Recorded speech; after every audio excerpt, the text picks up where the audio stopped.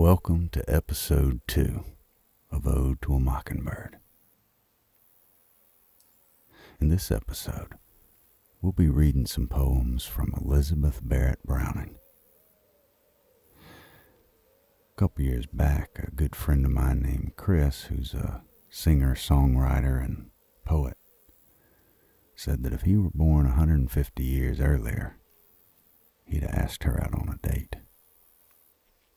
And I told Chris, if I was born 150 years earlier, I'd have challenged you to a duel. So sit back and relax, and let's dive right in.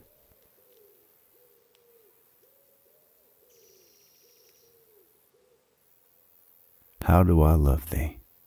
Sonnet 43. How do I love thee? Let me count the ways. I love thee to the depth and breadth and height my soul can reach when feeling out of sight for the ends of being and ideal grace. I love thee to the level of every day's most quiet need by sun and candlelight. I love thee freely as men strive for right. I love thee purely as they turn from praise. I love thee with the passion put to use in my old griefs and with my childhood's faith. I love thee with the love I seem to lose with my lost saints. I love thee with the breath, smiles, tears of all my life. And if God choose, I shall but love thee better after death. Bird Spirit. I am the nearest nightingale that singeth in Eden after you, and I am singing loud and true and sweet. I do not fail. I sit upon a cypress bough close to the gate, and I fling my song over the gate and through the mail of the warden angels marshaled strong over the gate and after you. And the warden angels let it pass, because the poor brown bird, alas, sings in the garden, sweet and true. And I build my song of high, pure notes, note over note, height over height, till I strike the arch of the infinite, and I bridge abysmal agonies with strong, clear calms of harmonies. And something abides, and something floats in the song which I sing after you. Fare ye well, farewell. The creature sounds, no longer audible, expire at Eden's door. Each footstep of your reading treads out some cadence which ye heard before. Farewell. The birds of Eden ye shall hear nevermore.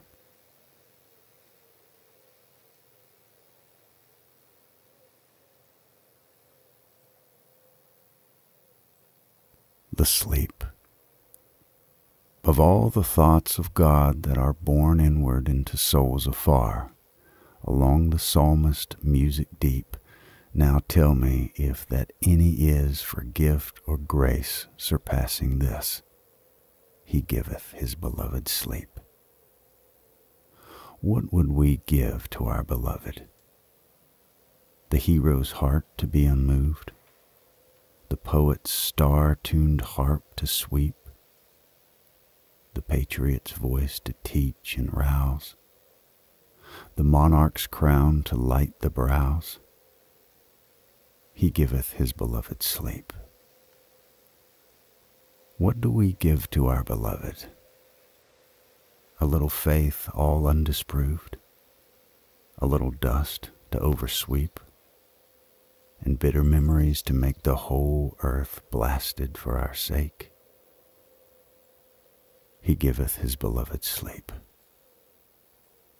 Sleep soft, beloved, we sometimes say, who have no tune to charm away sad dreams that through the eyelids creep, but never doleful dream again shall break the happy slumber when he giveth his beloved sleep. O earth, so full of dreary noises, O men with wailing in your voices, O delved gold, the wailer's heap, O strife, O curse that o'er it fall, God strikes a silence through you all, and giveth his beloved sleep. His dews drop mutely on the hill, his cloud above it saileth still, though on its slope men sow and reap. More softly than the dew is shed, or cloud is floated overhead, he giveth his beloved sleep. Aye, men may wonder while they scan a living, thinking, feeling man, confirmed in such a rest to keep. But angels say, and through the word I think their happy smile is heard, he giveth his beloved sleep. For me, my heart that erst did go most like a tired child at a show, that sees through tears the mummers leap, would now its wearied vision close, would childlike on his love repose, who giveth his beloved sleep. And friends, dear friends, when it shall be that this low breath is gone from me, and round my bier you come to weep, let one most loving of you all say, not a tear must o'er her fall. He giveth his beloved sleep. Consolation. All are not taken. There are left behind living beloveds, tender looks to bring and make the daylight still a happy thing, and tender voices to make soft the wind.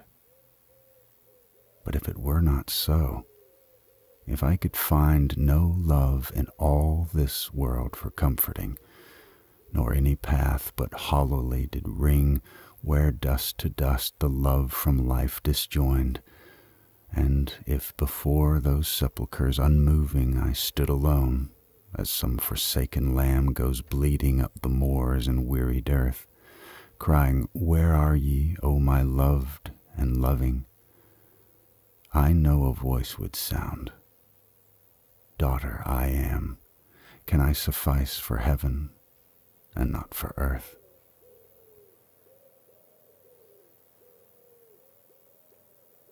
The autumn. Go sit upon the lofty hill and turn your eyes around where waving woods and waters wild do hymn an autumn sound. The summer sun is faint on them. The summer flowers depart. Sit still as all transformed to stone, except your musing heart. How there you sat in summertime may yet be in your mind, and how you heard the green woods sing beneath the freshening wind. Though the same wind now blows around, you would its blast recall, for every breath that stirs the trees doth cause a leaf to fall. Oh, like that wind is all the mirth that flesh and dust impart. We cannot bear its visitings when change is on the heart. Gay words and jests may make us smile when sorrow is asleep, but other things must make us smile when sorrow bids us weep. The dearest hands that clasp our hands, their presence may be o'er.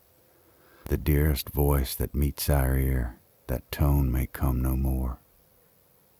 Youth fades, and then the joys of youth, which once refreshed our mind, shall come, as on those Sion woods the chilling autumn wind. Hear not the wind, view not the woods. Look out o'er vale and hill and spring, the sky encircled them. The sky is round them still. Come autumn's scathe, come winter's cold, come change and human fate. Whatever prospect heaven doth bound can ne'er be desolate.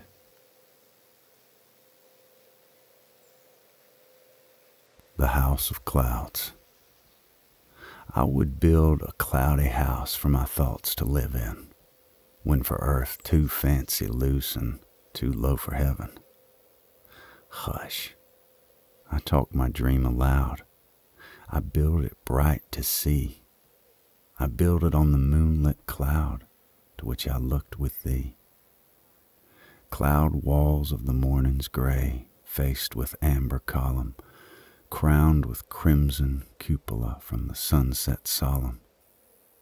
May mists for the casements fetch, pale and glimmering with a sunbeam hid in each, and a smell of spring. Build the entrance high and proud, darkening and then brightening. If a river thundercloud veined by the lightning, use one with an iris stain for the door within, turn into a sound like rain as I enter in. Build a spacious hall thereby, boldly, never fearing. Use the blue place of the sky, which the wind is clearing. Use the blue place of the sky, which the wind is clearing, branched with corridors sublime, flecked with winding stairs, such as children wish to climb, following their own prayers. In the mutest of the house I will have my chamber. Silence at the door shall use evening's light of amber, solemnizing every mood, softening in degree, turning sadness into good as I turn the key. Be my chamber tapestried with the showers of summer, close but soundless, glorified when the sunbeams come here. Wandering harpers harping on waters stringed for such, drawing color for a tune with a vibrant touch. Bring a shadow green and still from the chestnut forest. Bring a purple from the hill when the heat is sorest. Spread them out from wall to wall, carpet wove around, whereupon the foot shall fall in light instead of sound. Bring fantasque cloudlets home from the noontide zenith, ranged for sculptures round the room, named as fancy weeneth. Some be Junos without eyes, naiads without sources. Some be birds of paradise, some Olympian horses. Bring the dews the birds shake off, waken in the hedges. Those two perfumed for a proof from the lily's edges, from our England's field and moor. Bring them calm and white in, whence to form a mirror pure for love's self-delighting. Bring a gray cloud from the east where the lark is singing, something of the song at least unlost in the bringing, that shall be a morning chair poet dream may sit in when it leans out on the air, unrhymed and unwritten. Bring the red cloud from the sun, while he sinketh catch it. This shall be a couch with one sidelong star to watch it, fit for the poet's finest thought at the curfew sounding. Things unseen being nearer brought than the scene around him. Poet's thought, not a poet's sigh, lest they come together. Cloudy walls divide and fly as in April weather. Cupola and column proud, structure bright to see, gone, except that moonlit cloud to which I looked with thee. Let them. Wipe such visionings from the fancy's cartel. Love secures some fairer things, dowered with his immortal. The sun may darken, heaven be bowed, but still unchanged shall be. Here in my soul that moonlit cloud to which I looked with thee.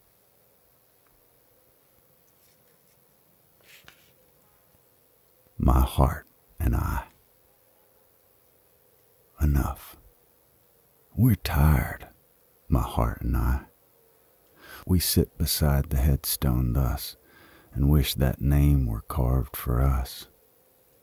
The moss reprints more tenderly the hard types of the mason's knife, as heaven's sweet life renews earth's life, with which we're tired, my heart and I. You see, we're tired, my heart and I. We dealt with books, we trusted men, and in our own blood drenched the pen as if such colors could not fly. We walked too straight for fortune's end.